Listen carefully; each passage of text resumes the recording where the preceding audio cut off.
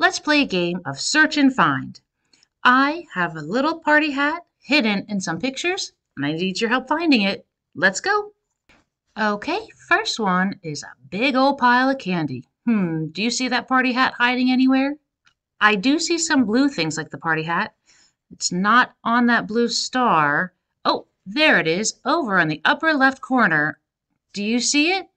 Okay, let's try another. Ooh, look at this big bunch of blue balloons. Wow, that was a mouthful. You don't have to repeat that, but can you find our little party hat? Clearly it's not on the right side in that open space. Oh, look, there it is in the upper left corner again. Good hunting, everybody.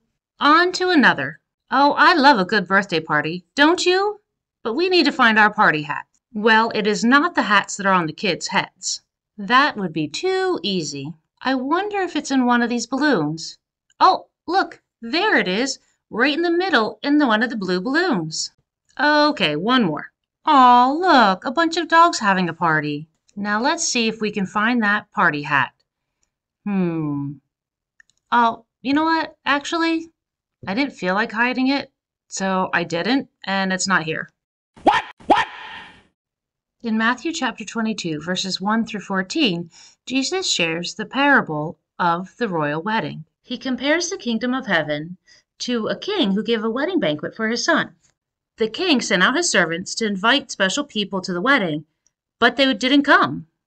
So the king again sent out his servants and said, "Tell everybody that I've prepared the dinner and everything is ready. Come on, let's enjoy this wedding." But all those that he invited made light of it or made excuses, and they still did not come to the wedding. The king said, those who were invited aren't worthy to be at my wedding. Go to the main street and invite everybody to come. Invite everybody you see. And the hall was filled with guests. In our game today, I invited you to play, and I promised you that I would hide the party hat in each of the scenes.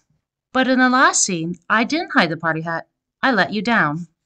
God welcomes and invites all people into his family. All we have to do is be willing to believe and accept the free gift of salvation. It's easy to make excuses or push them aside, just like the people in the parable did.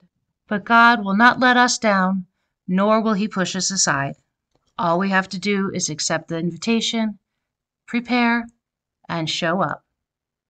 Have a great week, everybody.